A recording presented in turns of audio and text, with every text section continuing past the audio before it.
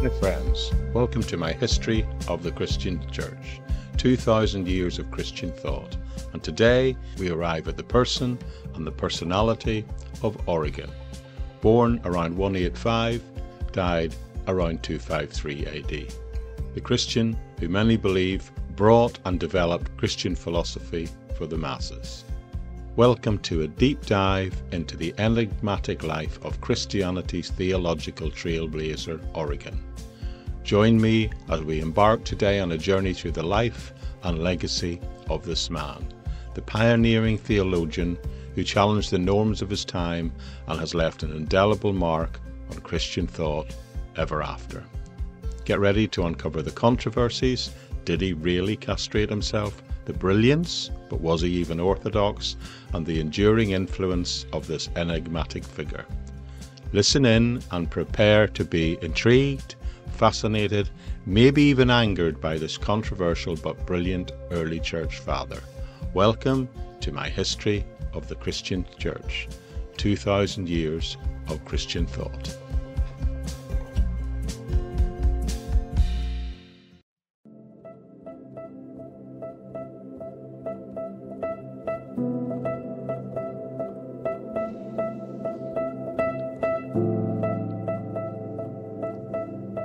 Now, by way of introduction today, I'm going to do a big picture overview of this man, his life, and his teaching before returning in again to cover it in much more detail.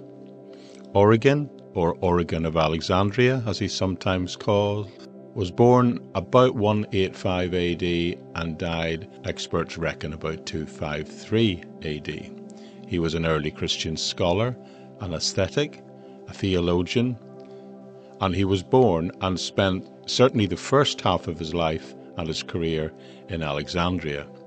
He was an incredibly prolific writer who wrote at least 2,000 treatises in multiple branches of theology, including textual criticism, Bible exploration, exegesis, as well as hermeneutics, homiletics, that's sermons by the way, and other philosophical Christian writing. He is one of the most influential and controversial figures in early Christian theology, politics, and aestheticism. He has even been described by many as the greatest genius the early church ever produced, but it also has to be said he is one of its most controversial figures. Origen, it seems, was committed to his Christian faith from a very early age, so much so that once as a young child he sought martyrdom, but was prevented by his mother from turning himself into the authorities. When he was around 18 years old, Origen became a catechist, a baptismal candidate at the Catechetical School of Alexandria. Whilst there, he devoted himself to serious study and adopted an early ascetic lifestyle. But very early on, he came into conflict with Demetrius, the bishop of Alexandria, but still found a way to be ordained as a presbyter by his friend, and then one might say rival, regional bishop of Caesarea. He did that whilst on a journey to Athens via Palestine. Demetrius condemned Origen for this, saying it was insubordination, and even accused him of having castrated himself and having taught that Satan would eventually attain salvation, an accusation which Origen himself vehemently denied, but many would say these accusations followed him around for the rest of his life and ever since. Origen would later found the Christian school of Caesarea, where he taught logic, cosmology, natural history and theology, and he soon became regarded by the churches of Palestine and Arabia as the ultimate authority on all matters of theology. Later in his life, we actually find that he was tortured for his faith during what was called the Decian persecution in around 250, and died shortly after, probably as a result of the injuries he received in that persecution and torture.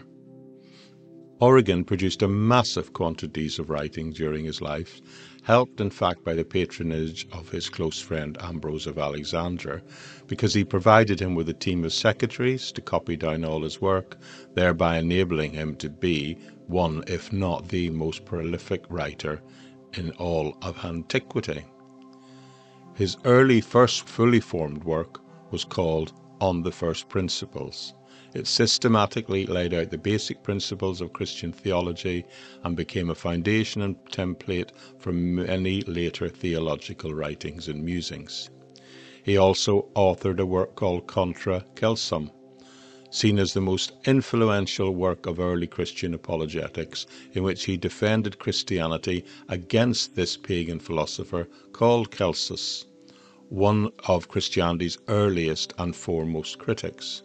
Origen would also go on to produce versions of something referred to as Hexapla, the first critical edition of the Hebrew Bible, which contained not only the original Hebrew text, but as well as 4 different Greek translations alongside it, and 1 Greek transliteration of the Hebrew, all written in columns side by side. He also wrote hundreds of sermons covering almost the entire Bible as we know it today, in choosing to interpret many passages as in fact allegorical. Origen hoped that all people might eventually attain salvation, but was always careful to maintain that this was only speculation. He defended free will, but he also, many would say, advocated for an early form of Christian pacifism. Origen is considered by most Christians worldwide to be a church father. He is still widely regarded as one of the most influential Christian theologians of all time. His teaching were certainly especially influential in the East, with the likes of Athanasius of Alexandria and 3 of the Cappadocian Fathers being among his most devoted followers. Argument over his orthodoxy and the orthodoxy of his teachings spawned the first what was called the Origenist crisis in the later 4th century, in which he was attacked by well-known church theologians of that time, a guy called Epiphanes of Salamis, and indeed Jerome himself, but he was defended by other theological heavyweights by the likes of Tyrannius Rufus and John of Jerusalem. In 543 AD, several hundred years after his death, Emperor Justinian condemned him as a heretic and ordered that all of his writing be burned. Some would say the Second Council, which took place in 553 AD, actually anathematized Origen, but many would say that more accurately what they did is they condemned certain heretical writings and teachings which were claimed to have been derived from Origen, which is a slightly different thing. It has to be said, in fairness, that his teaching on the pre-existence of the soul was pretty much universally rejected by the Church. So that's an overview of his life, his teachings, and his legacy. Let's now take a little bit of a deep dive, and I'd like to do that by beginning with a biography, focusing initially on his early years.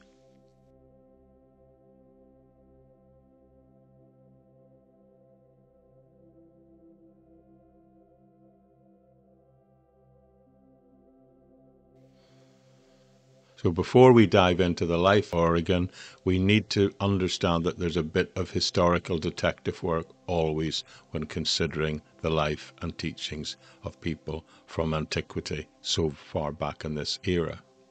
Most of what we know about Origen's life comes from a detailed biography penned of him by someone called Eusebius. He was a very well-known Christian historian who wrote it about 50 years after Origen's death. Now, Eusebius himself didn't actually have a trove of reliable sources to draw on, especially when it comes to Origen's early days. And it has to be also said that Eusebius was eager to paint Origen as an Orthodox Christian scholar and almost a sort of saint in the making. Eusebius therefore pieced together Origen's life from bits of hearsay and indeed, it's fair to say, some speculation. So trying to pull a biography together, historians say, is a bit like trying to solve a jigsaw puzzle with some of the pieces missing. What we do know is that Origen entered the world around about 185 or maybe 186 AD. He was born in Alexandria, and according to some accounts, a guy called Porphyry, another ancient thinker and writer, described him as a Greek lad who soaked up Greek literature like a sponge. His father, Leonidas, was not an intellectual slouch either. He was a well-respected teacher of literature and himself a devout Christian. In fact, his father ended up getting martyred for his faith and thereby earned a spot on the roll of saints of the early church. Now, Leonidas, his father, was of course well known when Origen was growing up, and because of his martyrdom was also recorded in the annals of church history. But Origen's mother, her name has been lost to history, probably because she wasn't rubbing shoulders with some of the elites as was her husband at that time. Some reckon and speculate that she was from the lower rungs of society, which meant this was the reason that Origen himself, as a child of this lower class mother, wasn't able to identify himself as a Roman citizen, but Origen's father was. But what we also know is that Origen's father didn't just teach his son the classics of Greek literature, he also made him memorize scripture as part of his daily chores. When Origen was around about 16, things got difficult. The Roman emperor at the time, Septimus Severus, wasn't exactly throwing a party for the Christians. In fact, he ordered the execution of any Roman citizens who professed their faith openly. Leonidas' father got caught up in this mess, landing himself in prison and ultimately, physically, literally losing his head. So these were tough times indeed. Origen, in emotional turmoil, wanted to follow in his father's footsteps, and he was ready to present himself to face the executioner's axe himself. But his mother wasn't having it. She did everything she could to stop him. In fact, she hid his clothes, effectively grounding him. But it seems likely that even if he turned himself in, he wouldn't have actually faced execution, since the emperor, yes, he was persecuting, but at that time he was only interested in persecuting Roman citizens who had converted, and as such Origen wouldn't have qualified. But in this persecution and the execution of his father, Origen's family lost everything. And he, as the eldest of 9 siblings in his early life, had to step in and provide for everyone. At 18, likely because of his recognized intellect, Origen obtained the role as a catechist at the Catechetical School of Alexandria, which was a school for those seeking baptism and where they would be instructed in the basics of the Christian faith. Some write that he may indeed have become head boy there, and maybe even an early teacher, but other experts suggest that speculation is a bit of a stretch. More likely, the role of head boy doesn't exist, but it is entirely possible that he was recruited as another teacher because of his intellectual ability, and he would have been interested in that for the facility it would have enabled him to put food on the table for his family. But the school was no cakewalk for Origen. He worked very hard, and during that time he embraced the aesthetic life, like many would say the Greek philosophers of that time, but applying it in a Christian format, which involved teaching by day, burning the midnight oil with his writings, and living a very simple aesthetic lifestyle.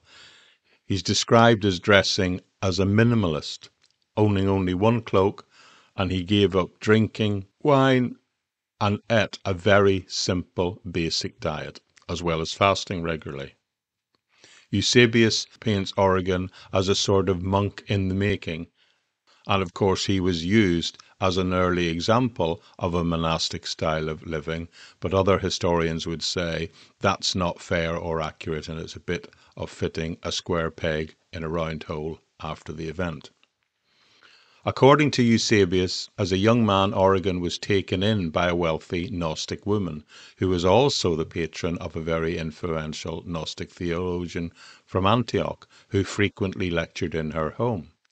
Eusebius went to great lengths, however, to insist that although Origen studied whilst in her home and benefited from her sponsorship, it is declared that he never once, as was described, prayed in common with her or the Gnostic theologian based there. Later, in fact, this exposure to Gnostic teaching held Origen in good stead because he succeeded in converting a wealthy man named Ambrose, famous for being a Gnostic, moving him from a position of what was called Valentinian Gnosticism to embrace Orthodox Christianity. Ambrose, after that event, was so impressed by the young scholar that he gave Origen a house and a secretary, plus 7 stenographers, as well as additional copyists and calligraphers, and he paid for all of them in the helping of producing versions of his writings and allowing them to be published. Sometime when he was roughly in his early 20s, Origen sold the small library of Greek literary works which he had inherited from his father as a teacher of Greek literature. That's what he did. And he sold them for a sum which he then converted into a regular income. And he used this money to continue his study of the Bible and of the newly developing discipline of Christian philosophy. So during this time, Origen travelled extensively and he studied at numerous schools, not just in Alexander. In fact, he studied at the Platonic Academy of Alexander for a while, but he also moved around studying under Clement of Alexandria, although it has to be said, Origen later would rarely mention Clement in any of his own writings, and when he did, it was usually to correct him. Eusebius also writes that as a young man he followed a literal reading of Matthew 19:12. Let me just read what that says for you. It's a passage where Jesus is presented as saying, "For there are eunuchs who were born that way, and there are eunuchs who have been made eunuchs by others, and there are those who choose to live like eunuchs for the sake of the kingdom of heaven." Because of that, and certainly Origen, it's likely lived a life where he abstained from sexual activity, but a rumour developed around Origen that he'd actually castrated himself or had someone else castrate him in order to ensure his reputation is respectable. The writing at that time says he did that in order that he could protect his reputation as a tutor to both young men and young women. Eusebius further alleges that Origen privately told Demetrius, the Bishop of Alexander, about the castration, and that Demetrius initially praised him for his devotion to God on account of it. Origen, however, interestingly, never mentions anything about castrating himself in any of his surviving writings, and in fact, in his exegesis of this verse, in his lengthy commentary on the Gospel of Matthew, which was written towards the end of his life, he actually strongly condemns any literal interpretation of Matthew 19:12, asserting that only an idiot would interpret that passage as advocating literal translation. Rather, it was a call for sexual propriety. You see, it was the fact that Eusebius, in his account of Origen's life, puts out this theory of self-castration and says that he believes it, but this is probably, more likely, modern historians would say, was that Eusebius was such an ardent admirer, a fan of Origen, he wanted to present Origen in the highest, as he saw it, Christian aesthetic lifestyle. Yet Origen himself describes castration, literal castration, as an act of pure folly. Although it has to be said that some see Origen's condemnation of the literal interpretation of this passage as him tacitly repudiating the literal reading that he had acted on impulsively in his youth. Today, most dismiss Eusebius' stories, Origen's self-castration, as not credible, seeing it in fact as a deliberate attempt by Eusebius to distract from the more serious questions regarding the general orthodoxy of his teaching. Ultimately, we can't even accept that any potential motive of castration, being that of respectability and having good regard in the fact that as a teacher of mixed gender classes, and the fact that Origen took one-to-one female students, who Eusebius in his history actually lists all his students by name. The fact is, modern historians say those students would always have been accompanied by attendants at all times, particularly the females, meaning that Origen would not have had that reason to think that anyone would suspect him of impropriety. Perhaps Eusebius was just uncritically reporting malicious gossip circulated by Origen's enemies, and let's be clear, there were many of those, and most noted historians today continue to find no reason to conclude that the story might be true or false. Origen moved from school to school. As I say, he passed through schools in Alexander, even rubbing shoulders with the big names of the Platonic Academy. But during this time, Eusebius writes that he was still under the wing of Clement of Alexandria. But some scholars think that that position comes more out of the fact that it's based on the similar teachings and writings that they had at that time. Moving on to his midlife adventures, we move into his early 20s. At this point, it could be said that Origen decided to shift his focus somewhat. He stepped away from his role as a writer and Bible commentator and embraced a new identity as a sort of early Christian philosopher, passing on his teaching responsibilities to a younger college at the school in Alexandria, and he started styling himself as a sort of master of philosophy. Now, this transition didn't sit well with Demetrius, the influential bishop of Alexandria, and Demetrius was always focused on maintaining control over his students, and this was seen as an assertion of independence by Origen, as his change of identity to a Christian philosopher indirectly challenged the authority of Demetrius above him. So whilst navigating these tensions where he was based, Origen became busy with significant other academic pursuits. He, in fact, at this point embarked on the monumental task of composing what many consider his theological masterpiece called On the First Principles. This is a book which would profoundly shape Christian thought for generations. Meanwhile, at the same time, he also embarked on journeys across the whole Mediterranean, visiting various theological and philosophical schools. In 212, Origen finds himself in Rome, a hub of philosophical discussions at that time. He was said to have attended lectures by Hippolytus of Rome, absorbing his insights and what was particularly coming to the fore at that time, that which is called Logos theology. Shortly after, in 213-214, the governor of Arabia sought Origen's wisdom on Christianity, leading to an enlightening exchange between them. Events, however, took a tumultuous turn in 215 when Emperor Caracalla visited Alexandria. Tensions escalated, leading to chaos and violence. Origen, sensing the danger that he was in, fled to Caesarea in Palestine, and there he found refuge under the patronage of the bishop there called Theocritus, who invited him to preach in their churches around the region, despite at that time his lacking formal ordination or accreditation.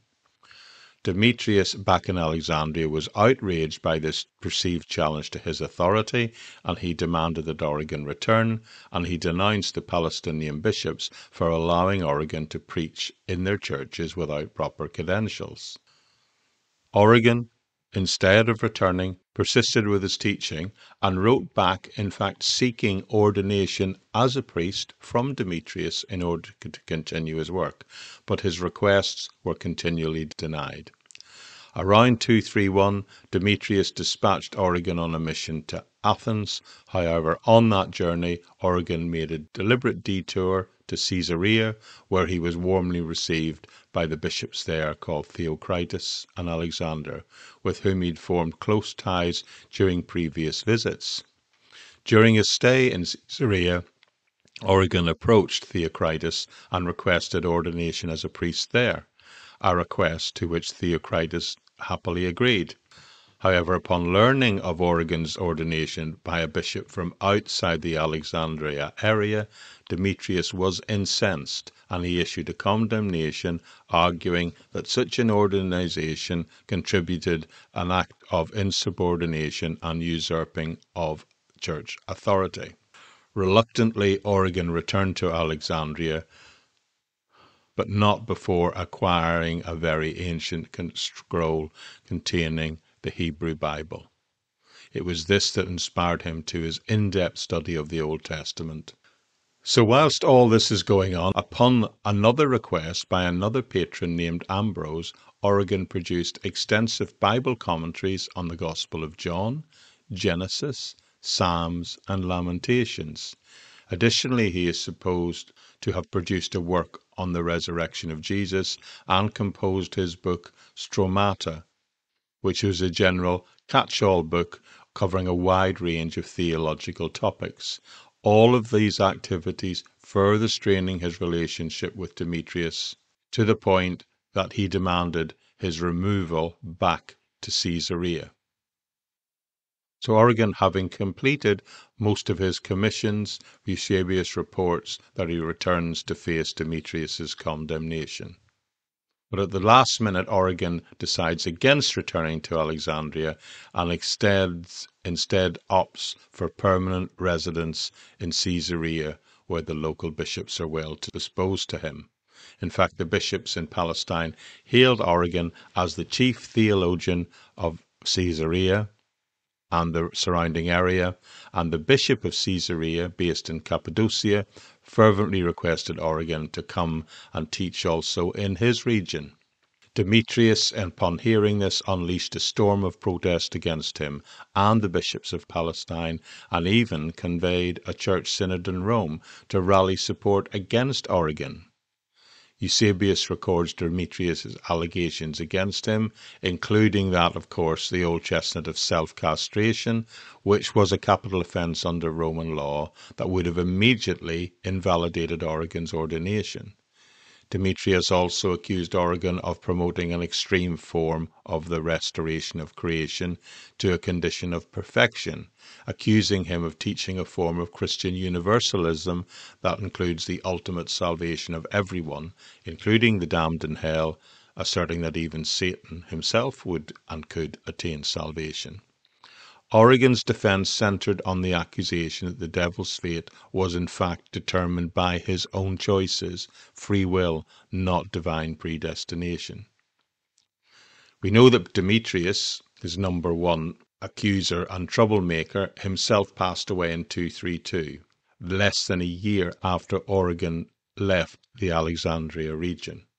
Now, whilst the accusations against Origen subsided after Demetrius' death, the rumours and the challenges continued to linger, casting a shadow over his subsequent career, and his legacy to this day has been affected by it. Universalists will still try and use Origen as a poster boy to their cause. This, in my estimation, however, is completely disingenuous, because when Origen himself was challenged with it, he defended himself vigorously against that accusation, and in a letter addressed to his friends in Alexander, he vehemently denied the accusation and dismissed the notion of Satan's potential salvation. So ironic that people themselves would still use him to back that false premise. Upon settling in Caesarea, Origen focused on establishing a Christian school there, filling the void as he saw in the city's educational landscape.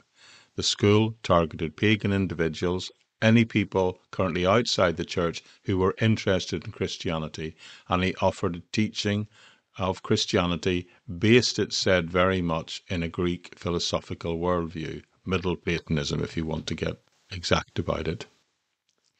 You see, Origen was teaching into a Greek culture with Greek students, and therefore he emphasized a progression as he saw it from Socratic reasoning to cosmology through natural history, all ultimately leading to a Christian theological worldview, which he presented as the pinnacle of philosophical thought and inquiry to students based and coming from that background. Whilst in that position of leading the Caesarean school, Origen's star as a scholar and theologian soared to its highest point, earning him renown and fame across the entire Mediterranean as a brilliant intellectual. The hierarchy of the Palestinian and the Arabian church synods declared and held Origen in the highest esteem, and they in reality regarded him pretty much as the ultimate authority on all matters of theology that they wanted to discuss. During this time of teaching in Caesarea, Origen resumed his work on his massive commentary on John, completing 6 a series of books, over 30 books long, and it is believed during this time he completed books 6 through 10. Additionally, during this time, at the request again of his friend Ambrose, Origen penned his famous treatise on prayer. In it, he meticulously dissects the various types of prayers outlined in the Bible and provides a very sophisticated analysis and lengthy analysis of the Lord's Prayer. Origen's intellectual pulling power had such force that it attracted the attention of many pagans and philosophers from across the whole Middle East and Mediterranean world. The Neoplatonic philosopher Porphyry, upon hearing of Origen's renown, journeyed all the way to Caesarea to sit in on his lectures. Writing upon that, Porphyry acknowledged Origen's comprehensive study and knowledge of both Pythagoras, Plato, Aristotle, and all the major Middle Platonists. However, he criticized Origen for supposedly compromising true philosophy by subjecting its insights and putting them under the authority of a Christian scriptural exegesis.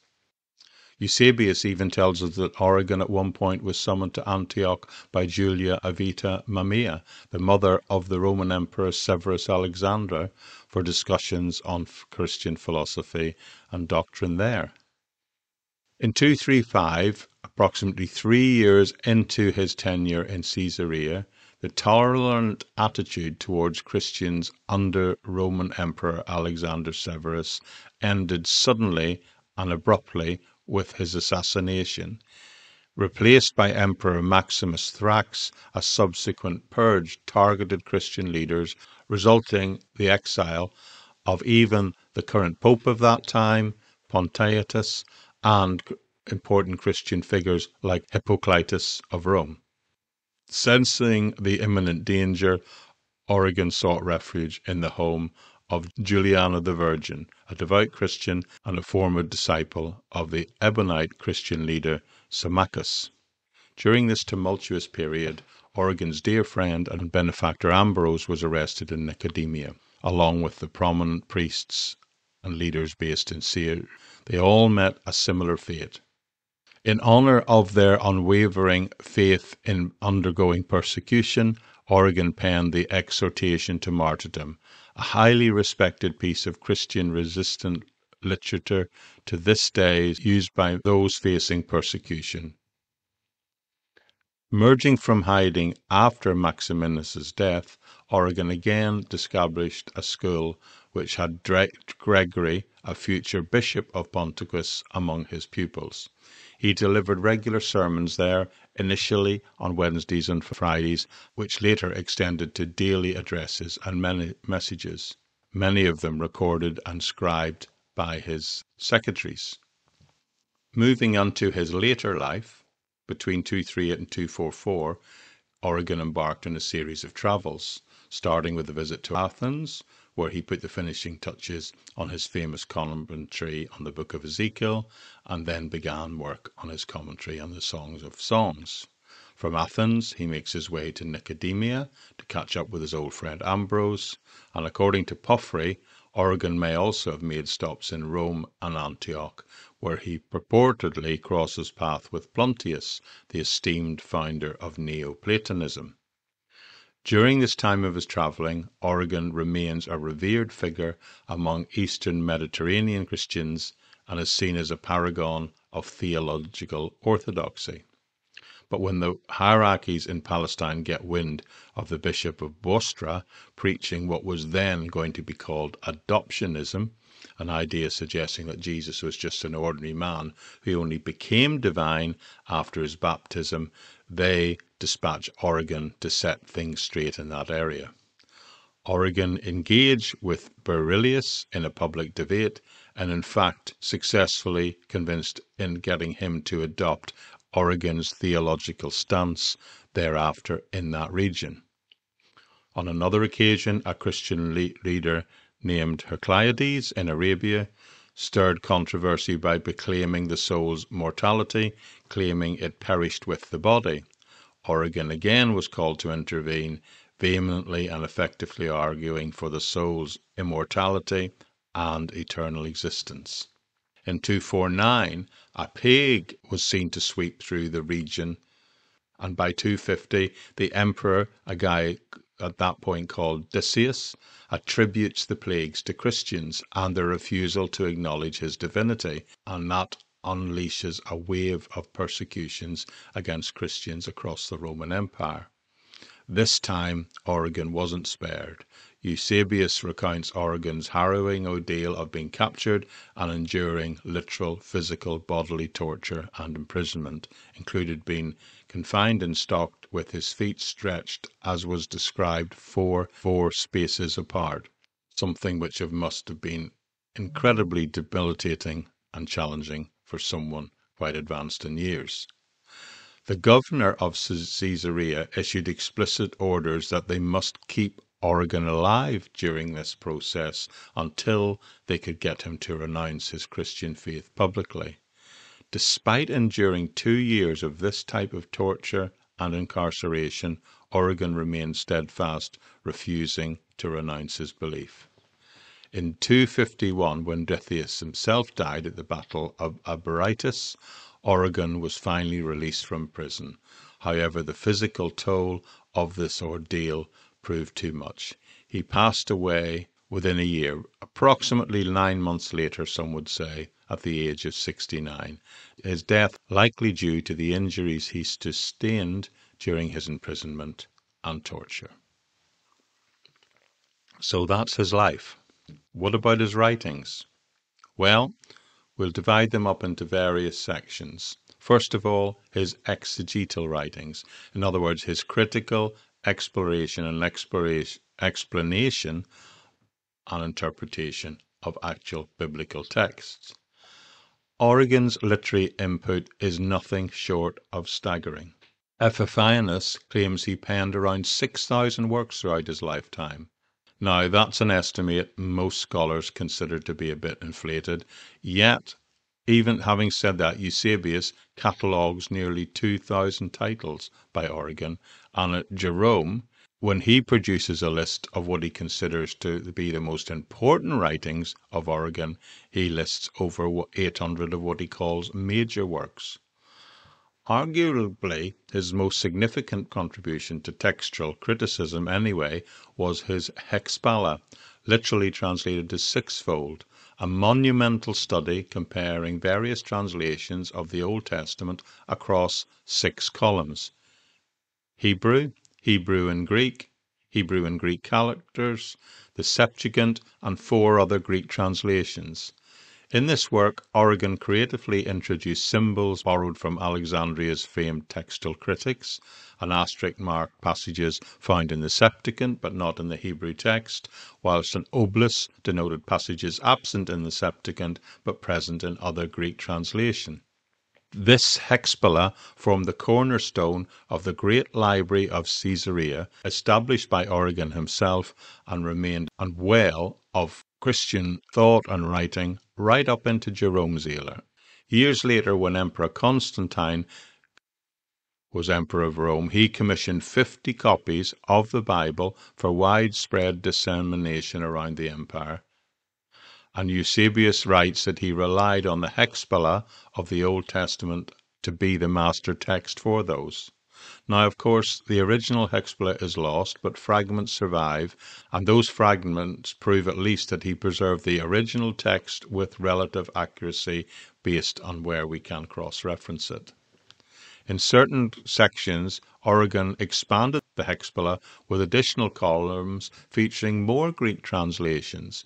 Those areas that have additional columns are for the Psalms, where for them alone he included a further staggering 8 Greek versions, doubling this section the Enpala, the ninefold. He also later crafted a simple Tetrapala, the fourfold version, a condensed version excluding the Hebrew text. Jerome's own writing in his 33rd letter, he attests to Origen's extensive commentaries being available on both Exodus, Leviticus, Isaiah, Psalms, well, the first 15 Psalms anyway, Ecclesiastes, and, of course, his massive Gospel of John commentary. While complete versions of these commentaries still elude us, fragments were amalgamized into what was called the Catena, a compilation of excerpts from major biblical commentaries by the Church Fathers that appeared some years later. Additional snippets of Origen's writings are found in the Philokaia and a pamphlet of Caesarea's defense of Origen. Origen's famous Stromatus book, it shared a similar vein and has been lost to antiquity, but many aspects and citations from that work, particularly on Romans and 1 Corinthians and other fragments, are found elsewhere or referred to in other writings. Notably, Origen also composed homilies, sermons, spanning nearly the entire Bible. Now, not all of those are available today, but somewhere between 200 and 300 are still available to be read today in both their Greek and Latin versions. The preserved sermons cover a wide array of biblical books. There are 16 from the book of Genesis, 13 from Exodus, 16 from Leviticus, 28 from Numbers. 26 sermons are found covering passages from Joshua and 9 from Judges. From 1 Samuel, there are 2. From Psalms, there are 9. From Isaiah, there are 9. From Jeremiah, there are 7 Greek, 2 Latin, and Ezekiel, 14. And Luke, 39 separate sermons extrapolated from the text. Now, these sermons were predominantly delivered in the churches at Caesarea, except for the series on 1 Samuel, which is recorded as have been given in Jerusalem. Some scholars theorize that these sermons were delivered within a 3-year liturgical cycle and all given between 238 and 244, and in fact preceded Origen's commentary on the Psalm of Songs, in which he makes references to homilies in Judges, Exodus, Numbers, and Leviticus. Interestingly, as recently as 2012, the Bavarian State Library revealed the discovery of 29 previously unknown sermons by Origen, from a text believed to have been written in the 12th century from Byzantine manuscripts from their collections. Experts have authorized these texts, and they have helped expand our understanding of Origen's teachings, particularly his sermon homilies at that time. Origen's significance also extends to his role in shaping what we describe as the New Testament canon of Scripture. The late 4th century Easter letters, as they were called, and within them was a list of accepted Christian writings from that time, and that list includes works by Origen. Regarding the New Testament texts themselves, Origen unequivocally affirms the authenticity of 1 John, 1 Peter, and Jude. He also referenced 2 John, 3 John, and 2 Peter, but acknowledged some suspicions that he had about the actual authorship. Now, whilst it can't be said that Origen didn't originate the concept of a biblical New Testament canon of Scripture, his interpretations and his use of passages provide a solid philosophical and literary framework that have underpinned and supported the idea of the canon as we see it today. In terms of his commentaries, Origen's commentaries on specific books of Scripture take a more systematic approach compared to his sermons.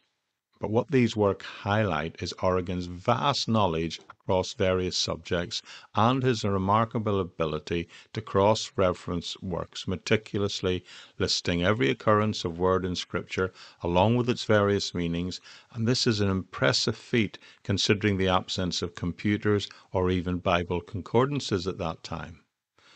As just one example, his monumental commentary on the Gospel of John spanned over 32 volumes and was aimed not only to reveal the correct interpretation of Scripture, but also to refute the teaching of the Gnostics. Now, unfortunately today only 9 of those original 32 have survived, but the substantial authenticated texts, they still remain, and they give us an amazing insight into what is a monumental work that this must have been. Quoting for you just from his own introduction to John chapter 1 about the Gospel of John, Origen writes this: As the law contains a shadow of good things to come, so the gospel, which is thought to be capable of being understood by anyone, teaches a shadow of the mysteries of Christ. Paul could not benefit the Jews without circumcising Timothy, so also he who is responsible for the good of many cannot operate only according to secret Christianity. That will never enable him to help those who are following the eternal Christianity or to lead them on to higher or better things. We must both be carnal and spiritual Christians, where a carnal gospel is necessary with those who are carnal. We know nothing but Jesus Christ and Him crucified, and that is what we must preach. But it is different with those who are perfect in spirit, bearing fruit and loving and heavenly wisdom. These must be made to partake of the Word after He has made the flesh, rose again to the position which He held in the beginning with God. So there he is, absolutely affirming the orthodoxy of Scripture and its benefit, particularly with John, in speaking the gospel message into a Greek worldview, but in effect saying that we are called to go above and beyond those things as Christians born again of the spiritual of God. Similarly, on the 25 books in Origen's commentary on the Gospel of Matthew, only 8 remain available in the original Greek, covering a portion of about a third of Matthew's text. His commentary on Matthew continues to this day to be admired as a classic. In fact, many would say it solidified Matthew's Gospel as being the primary New Testament introductory text and has stayed that way in many Bibles to this day. His commentary in the Epistle to the Romans, originally 15 books long, has only survived in small fragments in Greek. However, a condensed Latin version of 10 books of it was created a little bit later in the 4th century, and that is pretty much intact. His commentary on the Song of Songs stands out as the most respected work in the genre of Old Testament commentaries. Here, in it, Origen meticulously explains the relevance of the Song of Songs to a Christian audience, not just the Jewish community into which it was first delivered. In his preface, Jerome, in writing a preface to that work, praises Origen's exceptional work, remarking that Origen surpassed indeed even his own highest standards in the production of this commentary on the Song of Songs. Origen interprets the Song of Songs allegorically. That was the call we see him encouraging us to take in our approach to Old Testament scriptures from that section I read to you from John earlier. And in it, he allegorically places the bridegroom as symbolizing the Logos and the bride representing the believer's soul, an interpretation that would greatly influence later readings of many biblical texts. Again, only fragments remain, but a full Latin translation 410 provides pretty full insight into Origen's thoughts on this book. Now, only fragments of the other commentaries have survived to this day, and their structure and the amount is rather limited, leaving much scholarly speculation as to what they said, but few would argue that they didn't exist in the first place.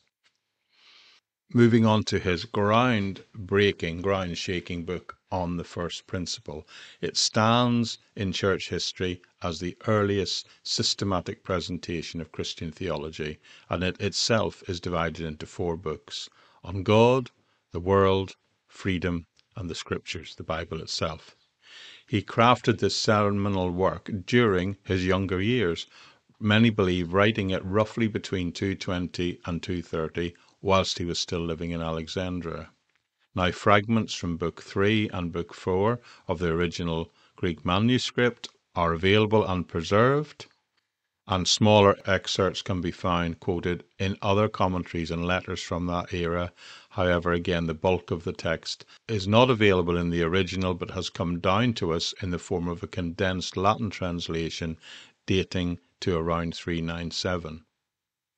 The original opening essay of First Principles sets the stage for looking into what he sees as the essence of theology.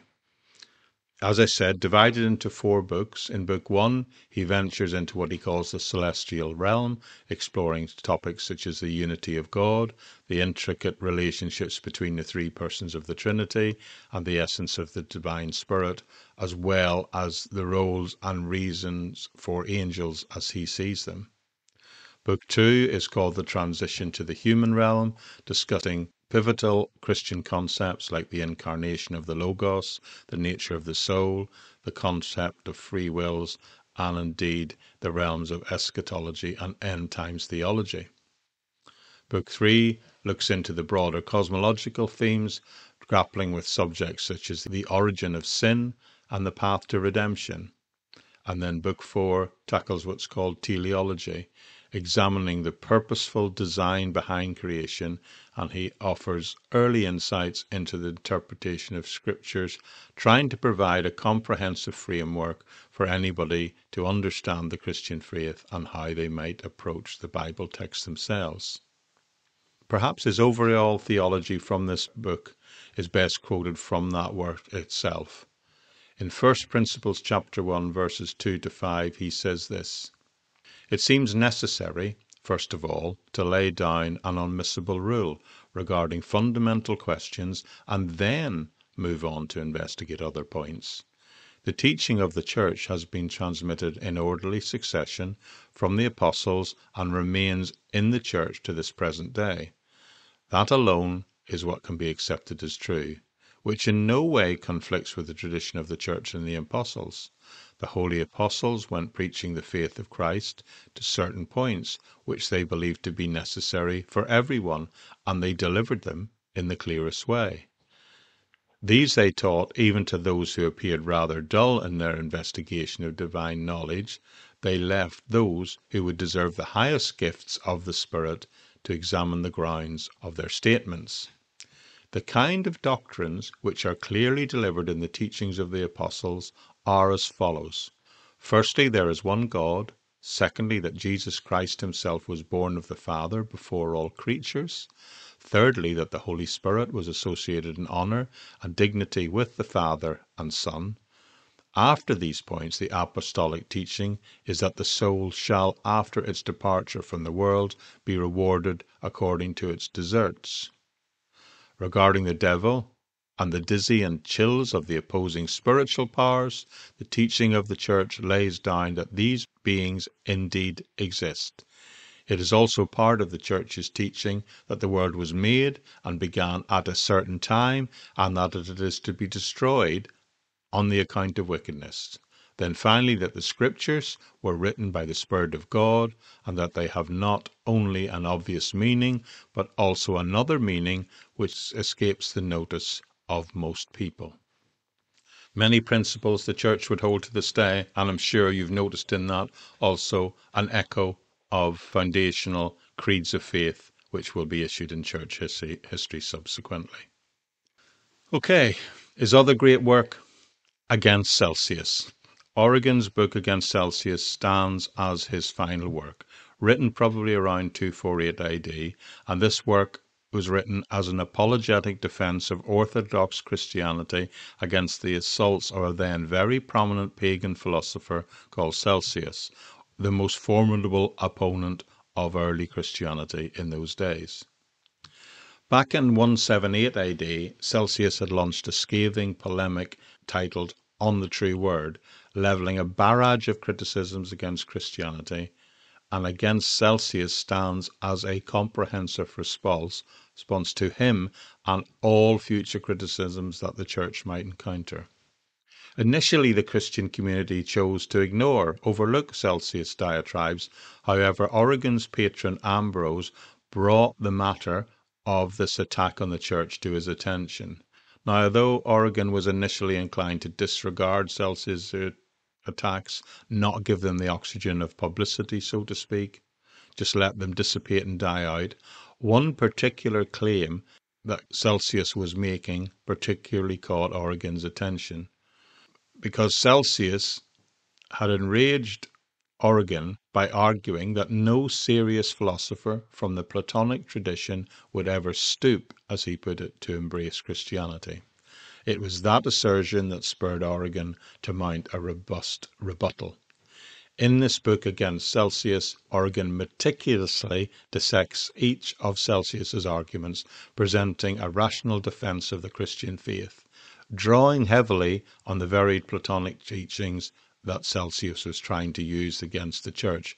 Origen thereby contends that Christianity and Greek philosophy are not in fact at odds. Rather, he argues that the Bible holds a wisdom surpassing all the Greek philosophers before them.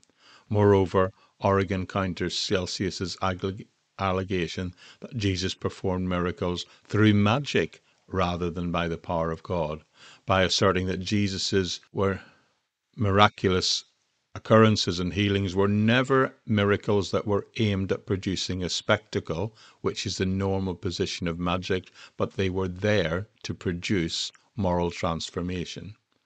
Against Celsus emerges as a landmark work in the early Christian discipline of what we today call apologetics, defenses of the Christian faith. Prior to its publication, Christianity often faced dismissal as just a primitive belief system for the uneducated. Doesn't that sound familiar even today? Origen's treatise in this book elevated Christianity to the realm at that time of intellectual respectability.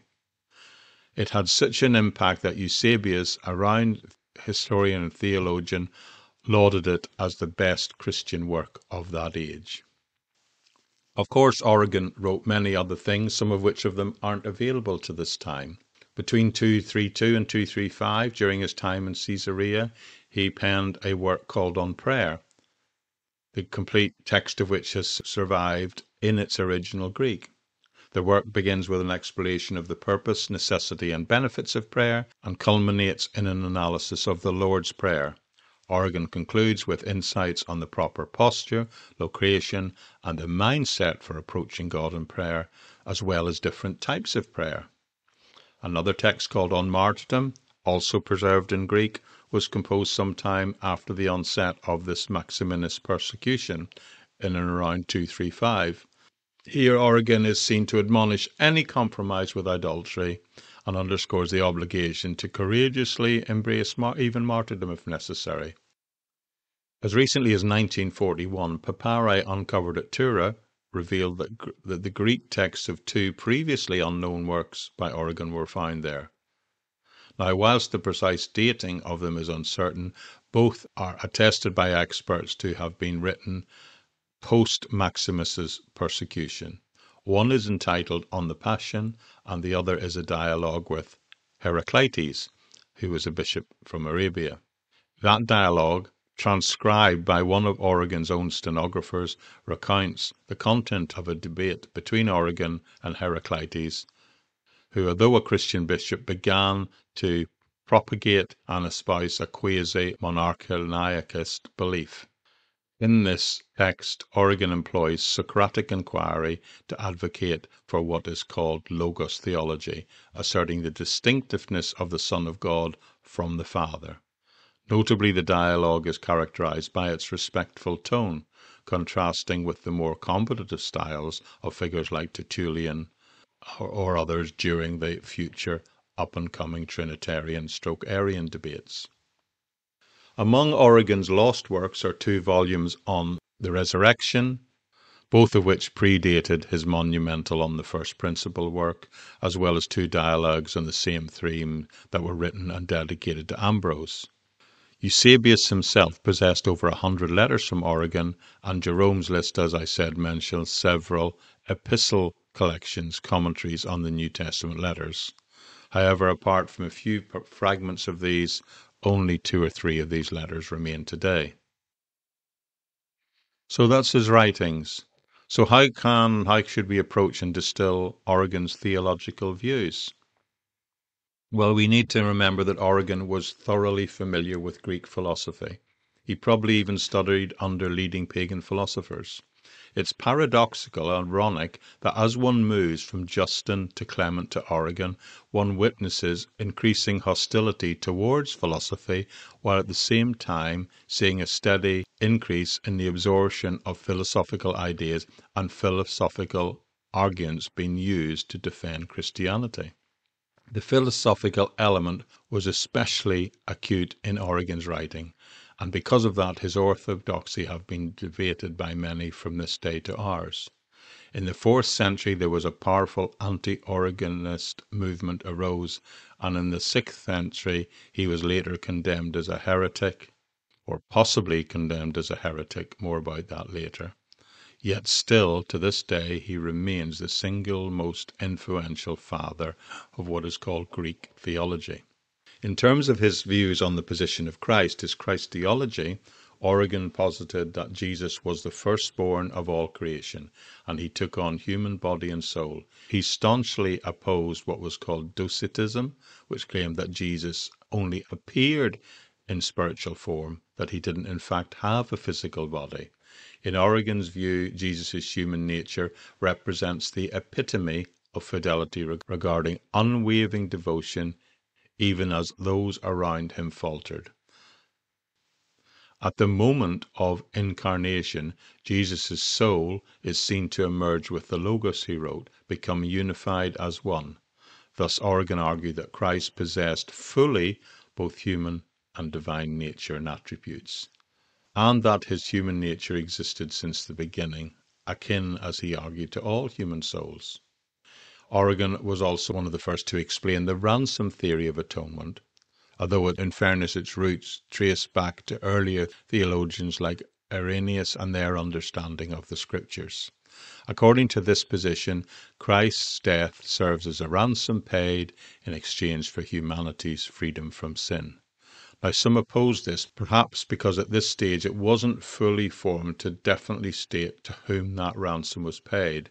Some misinterpreted that Origen suggested that the ransom was paid to Satan other than to God.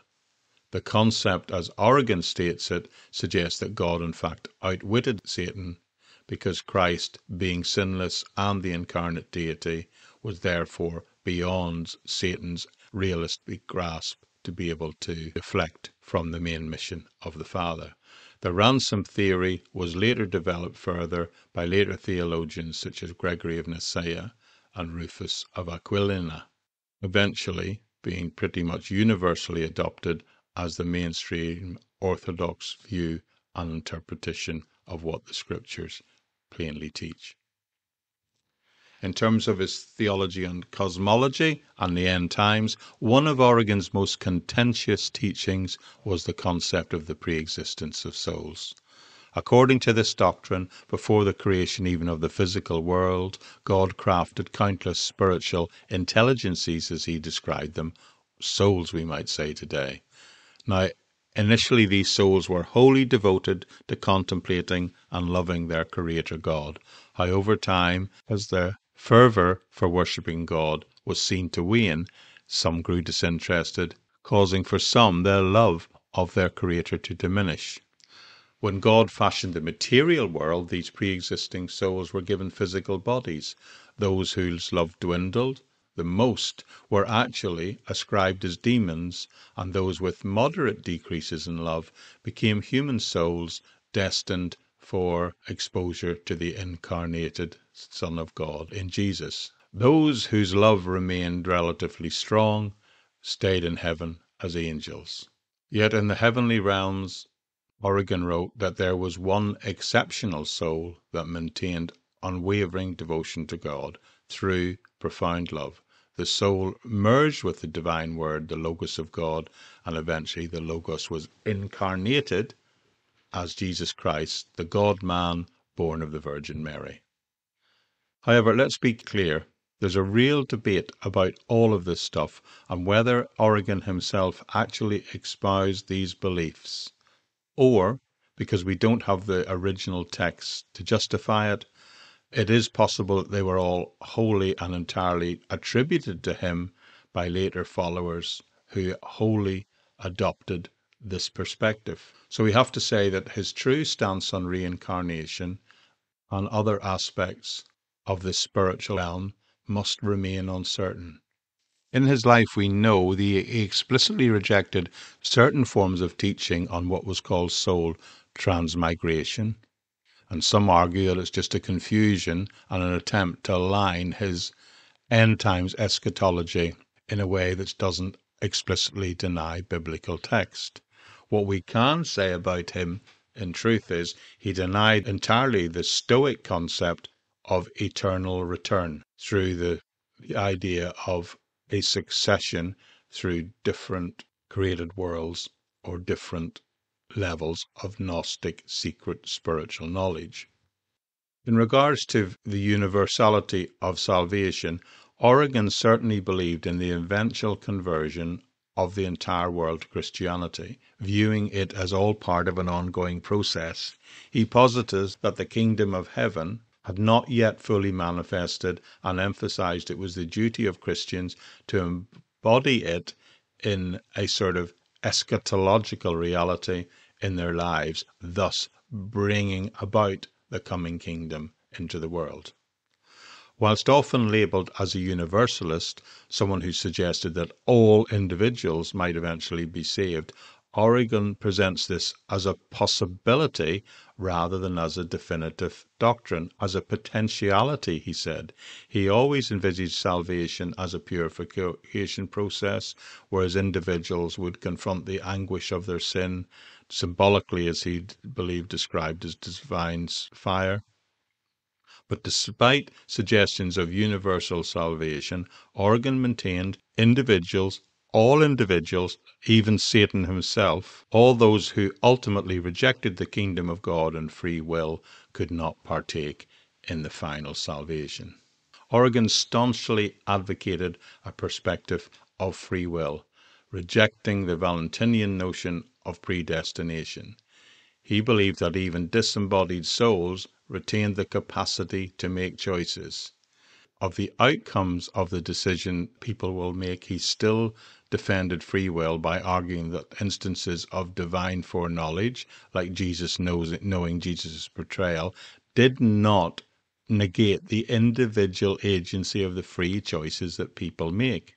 Origen reasoned that foreknowledge, yes, it existed, it simply meant that God knew the choices that individuals would make, therefore affirming the primacy and responsibility of us all to act in free will in this life. He, like many before him and since, believed that true freedom, true expression of free will lay in choosing good over evil, with evil choices then becoming a form of enslavement and a resistance to making free will choices rather than completely undermining the idea of free will in itself. Additionally, we know Origen championed an early form of Christian pacifism, asserting that Christianity, in essence, should include a commitment to non-violence. Whilst acknowledging that there were Christians serving in the Roman army, he maintained that engaging in warfare contradicted Christ's teaching. He argued that a Christian participating in a war was someone who was compromising their faith, as Jesus, he said, unequivocally forbade violence. He interpreted the violence passages in the Old Testament allegorically and cited verses from the New Testament supporting non-violence to back this perspective. Origen believed that if anyone embraced Christian principles of peace and love, then if everyone embraced the principles of Christian love of peace, then of course warfare would become unnecessary, and he envisaged a world devoid of conflict and even the need for military action in the future. And finally, when looking at his theology, we have to consider how he approached and interpreted Scripture. Origen's theological framework is deeply rooted in the authority of the Christian Scriptures. Whilst Platonic teachings, although useful, they are secondary and they're only utilized after being corroborated by scriptural evidence. He regarded the Scriptures as all divinely inspired and took great care not to contradict their explicit teaching. However, Origen's speculative tendencies always led him into these ambiguous territories between orthodoxy and heresy. You see, according to Origen, the Bible contained two types of literature, narrative and history, and of those two types they were subdivided between passages which he saw as legalization or ethical. He emphasized the importance of reading both the Old and New Testaments together and followed the same interpretive principle. Origen proposed that there were actually three levels of interpretation when approaching Scripture. Number one was the literal, the flesh. Number two, that lay behind that, was the moral, the soul. And number three was the spiritual. He considered the spiritual interpretation would be the deepest, the highest, the most significant, often spiritualizing some passages as being purely allegorical with no literal meaning. However, he acknowledges that historically accurate passages were more numerous in the Bible and more frequently be able to be used for worldly examples of Christian teaching. Origen addressed any perceived contradictions in the Gospels by emphasizing the spiritual message lay beyond that rather than just their historical accuracy. He developed the concept of a twofold creation based on an allegorical reading of Genesis, positing a primordial creation of spiritual beings, followed by a secondary creation of human souls with eternal bodies. Each phase of creation represented a departure from the original state of the pure, original, unfallen creation. In chapter 4, verse 16 of his book On the First Principles, he writes this: "For whom that has understanding will suppose that the first and the second and the third day, and even the morning existed without a sun, a moon, and stars, and that the first day was, as it were, also without a sky. And who is so foolish as to suppose that God, after the manner of a husbandman, planted a garden in Eden towards the east, and placed a tree of life there, visible and palpable, so that one tasting of the fruit by the bodily teeth obtained life? And again, that one who was a partaker of good and evil by masticating what was taken from the tree? And if God was said to walk in the paradise in the evening, and Adam to hide himself under a tree, I do not suppose that anyone doubts that these things figuratively indicate certain mysteries, the history having taken place in appearance and not literally." Many of us would see this as pushing the boundaries of what might be considered an orthodox approach to the Scriptures. Origen himself only ever wanted to be orthodox, an orthodox Christian. In fact, the bulk of his writings were devoted to his explanation of the Bible. Yet even here there are some basic problems. Origen felt the Bible could not be properly understood without the extensive use of allegory. Parts of the Old Testament he thought offensive, taken literally. These were therefore put there to give us the need, the desire to seek a deeper hidden meaning, he said. They are given to inspire us to seek out allegory beyond the literal interpretation. Now, Origen did not invent the allegorical method of understanding Scripture. It was something that had been used by Greeks in his attempt to derive some positive ideas from the myths and legends and the nefarious exploits of some of the Greek gods. In fact, it was first applied, the Old Testament itself, by Jewish theologians as well, like Philo in the 1st century AD. His primary aim was to bring the Old Testament into line with Greek thought using the allegory method. Origen's approach, the Christian Bible, was similar. His use of allegory enabled him to evade the literal meaning of the text where he found it unacceptable or too challenging, and it was perhaps that which allowed him to interpret the Bible with such a harmony in Greek thought, thereby reaching people who were exploring it from a Greek worldview. Now, that doesn't mean that that was Origen's conscious aim. It's that he simply believed that he was drawing out the real truth that lay behind the text. The tension between orthodoxy and heresy in Origen's writing is probably most clearly seen in his doctrine of the Trinity. He vehemently opposed this idea of monarchianism, the idea of the Father as representing King and Holy King and being our way over and above other expressions of the God. He saw that and all other theories similar with minimizing the threeness of God. He insisted, Origen that is, that the Father, Son, and Holy Spirit are eternally three, and felt that the monarchists, in their call to describe the people as the second and the third person of the Trinity, might suggest that they were born or begotten or generated at one particular moment in time thereafter. He said that the Son is eternally generated, begotten by the Father, not born by the Father. This was an eternal possession of a relationship and not an event, something that had happened once in eternity. It was something that was always eternally happening, according to Origen. Origen's understanding of God the Father is deeply rooted in not what he said or did, but in his perfect goodness, that is God. Therefore, portraying him as a perfect unity lying beyond human comprehension transcends material existence and therefore even transcends space and time.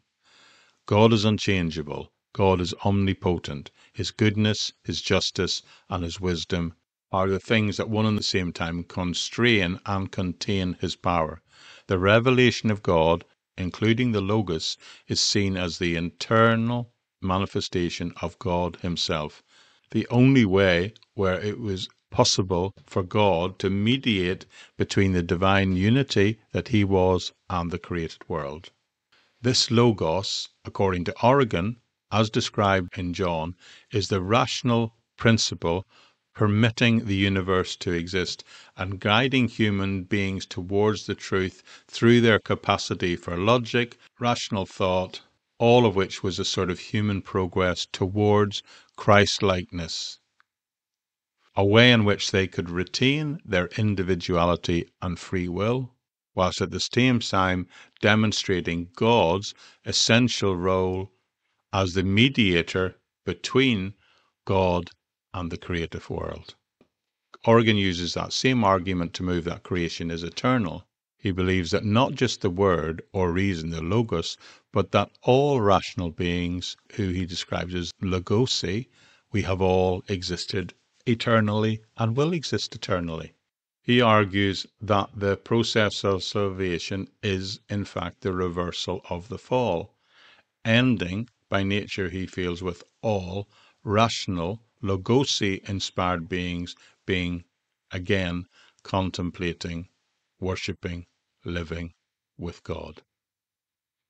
No question Origen's contribution to Trinitarian theology are significant, as he affirmed the Holy Spirit firmly as part of the Godhead and emphasized the necessity of all three parts of the Trinity, all three persons of the Trinity, as necessary for salvation. There's no question the ideas he contributed to theological discussions ultimately shaped the orthodox view on the Trinity in later centuries. So what about his influence on the later church? Origen's legacy in Christian theology is profound and far-reaching, and he's widely regarded as the first major Christian theologian. His influence has extended across the generations and across worldwide Christian theological positions and traditions. Whilst his orthodoxy was questioned during his lifetime, Origen's theology gained prominence, particularly after his death. Now, of course, some of Origen's disciples interpreted his theology in different ways, leading to diverse emphases on different aspects of his teachings. And these interpretations, in and of themselves, sparked controversies, dividing Christians, dividing people, particularly concerning his doctrines of the unity of the Trinity and spiritual heavenly landscape that he described. For centuries, Origen was celebrated as a model of orthodoxy, particularly in Eastern Christianity. He shaped the theological landscape there profoundly. However, as theological thinking changed, shifted over time, Origen became under criticism in later areas, with some theologians even reaching the point where they judged him against the orthodoxy of their own time rather than within the context in which he lived. And they judged as much the things he was said to have said as the things he actually said. Ultimately, Origen's influence transcended many theological boundaries. It impacted both Orthodox and heterodox theologians. Athanasius of Alexandria and the Cappadocian Fathers were deeply influenced by his theology, contributing to the ongoing development of what would later be arrived at and considered an Orthodox Trinitarian doctrine. Conversely, Origen's teaching also influenced Arius of Alexandria and later followers of Arianism, leading to some to attribute the Arian heresy itself to Origen himself. But the extent of this relationship and inspiration remains debated to this day. An important step came with the Council of Constantinople in 533, the Second Council in fact, because there a letter was issued condemning Origen as a leader of what was called the Christorii. Origen's name appears in the list of those condemned. However, it has to be said the teachings that were being attributed to him at that time were actually those of later Origenists, particularly a guy called Ponticus, not what Origen himself said, what later people said he said, or what they said about what he said. Some scholars even suggest that Origen's name was actually retrospectively inserted into this condemnation text released by the Council. Henry Chadwick, a scholar of early Christianity, in the text of his article on him in the Encyclopaedia Britannica writes this: "If orthodoxy were a matter of intention, no theologian could be more orthodox than Origen, none more devoted to the cause of the Christian faith." So Origen's legacy is complex to this day, marked by controversies, debates over his theological ideas and interpretations of Scripture. Despite condemnation of his work and the loss of many of his writings, Origen remains a central figure in Christian theology to this day. Throughout the Middle Ages particularly, Origen's influence persisted, with his works being translated and studied, particularly in Western Europe. Figures like Maximus the Confessor, John Scotus, Erasmus, they continued to draw from Origen's writing, albeit still interpreting it within their own context in which they lived. The Renaissance itself saw a renewed interest in the teachings of Origen, with scholars like Erasmus championing his theological insights and emphasizing his contributions to Christian thought. However, Origen's view on salvation and free will drew criticism from reformers like Martin Luther, leading even to the banning of his writings in certain reform circles. Despite varying opinions on his theological position, Origen's significance in the development of early Christian thought has to be widely acknowledged. His emphasis on scriptural interpretation as the basis of the exploration of all theological concepts has left an enduring, lasting impact in our whole understanding of Christian theology. And while his status remains debate, his intellectual legacy continues to be studied and, it be said, appreciated by scholars across many and all different Christian traditions. So in summary, there is a truth in perhaps that in saying that the 4th century charge that made against him that he was blinded by Greek culture in his approach to Scripture, as one even accused him of introducing Platonism into the Bible.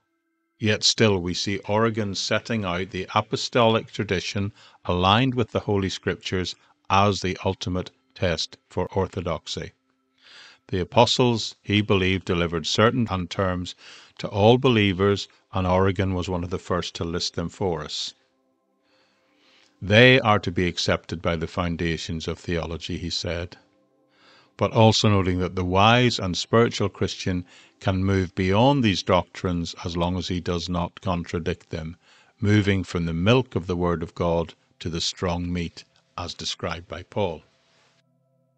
As with many of these early church leaders, including Irenaeus and Tertullian before him, as the foundation of Christian thought was further developed, it tended to emerge out of a Greek worldview. So whilst we can clearly see in most of his main doctrines the orthodoxy of his position maintained today, he can explain that Christ died for our sins and on the cross he was ransom for us, but he still manages to reach the position that saying that teaching is the basic teaching for the common herd, so that those who can understand that and know more can be saved by that simple doctrine. But he says that is a teaching for the common herd, and that there is an opportunity for those to go above and beyond it. For him, the whole essence of salvation is about putting ourselves in a position, being like gold and being refined in the fire through contemplating God himself. The soul needs to rise from the world of becoming into the realm of being. And it is the Word of God, subsequent to the reception of salvation, that is the tool, the power that enables us to do this. The knowledgeable Christian, he says, will penetrate beyond the earthly Jesus to the eternal Word and achieve. The refining of our souls is achieved through contemplating him. This concept of salvation is seen by some as thoroughly Greek and has more to do with Gnosticism of the day than it has to do with the Jewish form of biblical Christianity out of which it arose. So the big question then today for us, of course, is, was Origen a heretic? Was his theology simply Platonism for the masses? That is the question that will continue to be asked and is still asked to this day. But two things I think we can clearly state.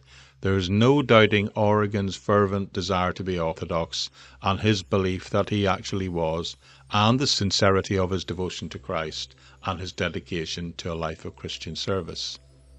Equally, we can say his actual theology was totally permeated by Greek thought and Platonism. The Platonism, although, is not like the icing that sits on top of a cake or the currants within a cake, which can be removed, as one apt description I read of it, he said, but his Platonism was more like a sherry, flavouring everything and is inseparable from the cake itself. From a biblical perspective, Origen's writing and theology need and should and are often approached with caution and criticism. Wise study means they're always held within the context of the time in which he lived. Whilst we can acknowledge his contributions to early Christian thought, many from within the Protestant tradition would view him as a controversial figure whose teachings often appeared to deviate from orthodox doctrine in quite significant ways. One area of common concern is Origen's desire to frequently allegorize Scripture. Whilst allegory, of course, has its place in biblical interpretation, I believe we should prioritize first the literal meaning of the text unless there is clear evidence to suggest otherwise. Origen's tendency, I think many would say, was to spiritualize passages that weren't necessarily meant to be allegorized in that way, and can be seen from departing from this principle of sola scriptura, leading to possible misunderstandings, many of which would say I've catalogued today. Another point of contention is, of course, Origen's potential doctrine of universalism, by which he says that all rational beings will ultimately be restored to a state of harmony with God. This belief pretty much runs counter totally to the Protestant understanding of salvation, which emphasizes the necessity of faith in Jesus Christ alone for salvation and the reality of an eternal judgment for those who permanently reject him from a position of free will. Although, to be fairness to him, it's not a position that I personally believe he took. I think it was rather those who took on an Origenist worldview, if you like, who followed on in his name, who developed that side of his theology. Some would say that Origen's view on the nature of Christ should also raise concerns, particularly the fact that he had a sort of subordinateness perspective which posits that the Son is subordinate to the Father and the Holy Spirit is subordinate in a sense to the Son. This, I believe, also confirms with Reformed Christian belief, Orthodox Christian belief, many would say, in the co-equality and co-eternity of Father, Son and Holy Spirit, as we see expressed in the likes of the Nicene Creed. Origen taught the threeness of God, but in a sense he's open to the accusation that he in fact graded the Trinity. The Father is greater than the Son, and the Son is greater than the Holy Spirit, and that the Father alone, almost it appears to say that the Father alone is the true God. Thus many would say Origen's Trinity is a three-tiered Trinity, God at three different levels. In the following century, people like Irenaeus would take this further, concluding that only the Father is really God, and that the Son and Holy Spirit were in fact created creatures. And furthermore, of course, Origen's, we can only describe it as speculative theology regarding his teaching on the pre-existence of souls and the predestination of individuals based on pre-existent actions, is viewed with skepticism by many theologians today, and is probably the natural end when you take this ultra-allegorical method of approaching scriptures. Such speculative elements can lead to theological ambiguity at best, and at worst can undermine the clarity and the core of the gospel message.